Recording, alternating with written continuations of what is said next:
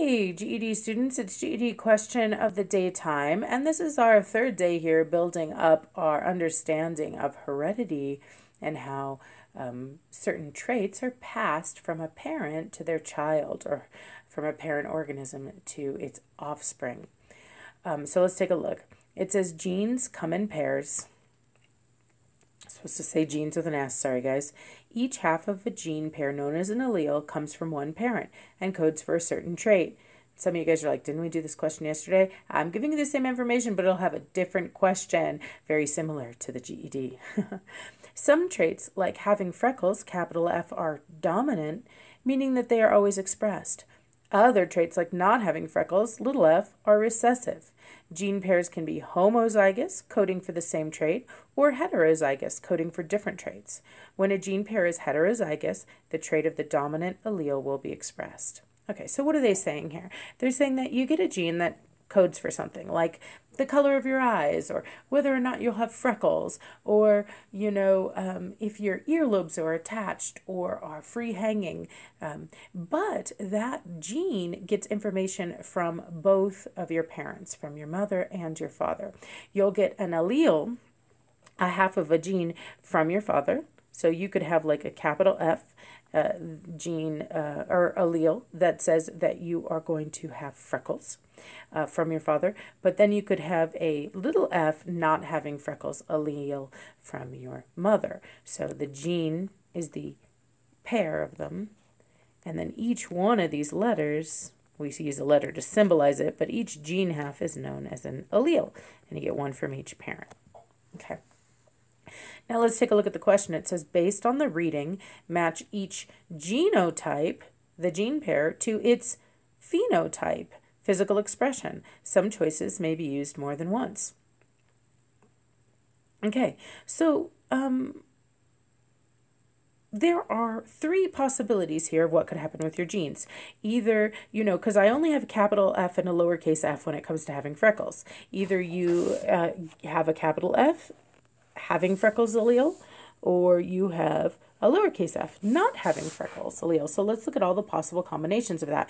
Well, it could be that your mother gives you a capital F and your father gives you a capital F. They give you the same allele for that particular gene. And then we call that being homozygous. Now this particular one's homozygous dominant because they're both dominant. On the other hand, you could get the same gene, homozygous again, but they could both be recessive. So like not having freckles in this case. That would be homozygous recessive. But then the final case is you could have different genes. You could get a capital F from one parent and a lowercase f from another parent, and that's the same gene really, but different alleles of the same gene. So you have this gene that codes for the same thing, but you have two different messages being sent through your genes. The capital F allele says, give him freckles, and the lowercase allele f says, don't give him freckles. And so, then which one's going to win in a case like that? Well, let's take a look. It actually tells us at the end of the reading. It says when a gene pair is heterozygous, and they told us that heterozygous means coding for different traits. So like this guy's heterozygous.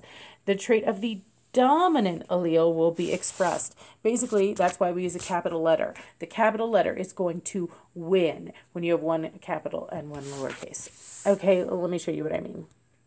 So we said capital F was dominant and it codes for having freckles. So obviously, if both your genes say have some freckles, guess what? You're going to end up freckled.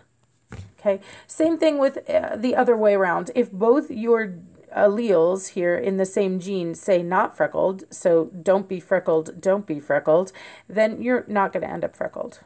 So no mystery when you're homozygous, when your alleles code for the same trait. However, when you're heterozygous, like this guy, he's got a capital F and a lowercase f. His genes, his alleles, I should say, are telling this one gene to do different things. So what will end up happening? Well, in this case, the capital F will win, and he will end up freckled. All right, so final answers here. A, this guy ends up freckled. B, if he had those that genetic code, he would end up freckled again, but only C, when you have both not freckled, would end up not freckled. All right, if you have any questions about this or any other GED concept, be sure to drop it in the comments and I'll do my best to answer it.